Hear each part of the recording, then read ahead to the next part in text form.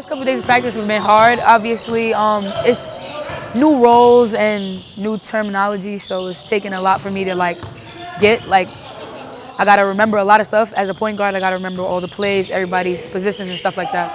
I'm a pass first type of player, and I say I see the floor. Most of the time, if I got it, I'm gonna see you. And you open, I'm gonna see you.